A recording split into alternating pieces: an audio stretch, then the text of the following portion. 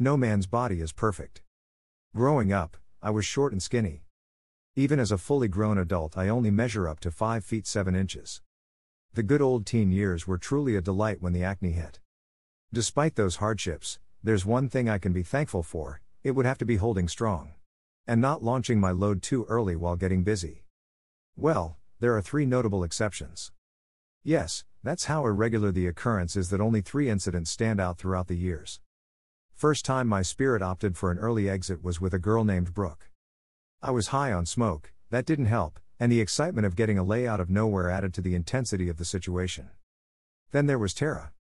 Once again, a lay out of nowhere was all it took for me to last all of about 5 minutes. Thank heavens I got second round with her. Finally, there was Summer. Not sure if that was her real name, but God Almighty, was this blonde something else. Perhaps my prematurity could be attributed to betting her within 2 hours of meeting her? It's definitely not a good thing when a YouTube ad can last longer than you can. Premature popping can stop a new romance dead in its tracks. Then there's the reputation thing. Could you imagine if there was a bedroom performance version of Me Too, like say, #too soon, and you got tagged? Damn. But you are not condemned to this fate.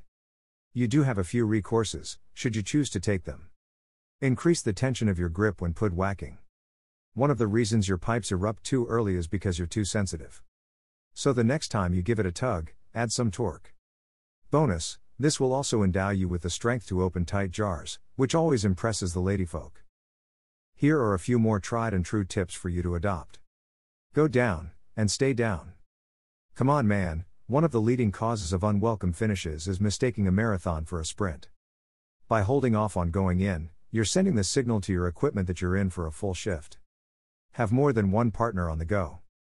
There's more than one reason to do this. 1. It'll condition you to hold steady regardless of the tunnel you're exploring. By having more than one partner, you're taking out dry spell insurance. And then there's testicular training. If all else fails, you sometimes have to take on the same mind over matter training professional athletes do. Just remember, every problem has a solution. The good news about premature ejaculation? You're getting laid. Getting into the game is always the biggest challenge, so at least you have that. Just keep in mind that it will take a little effort. But once you've achieved full mastery over your equipment, it's all shits and giggles from there.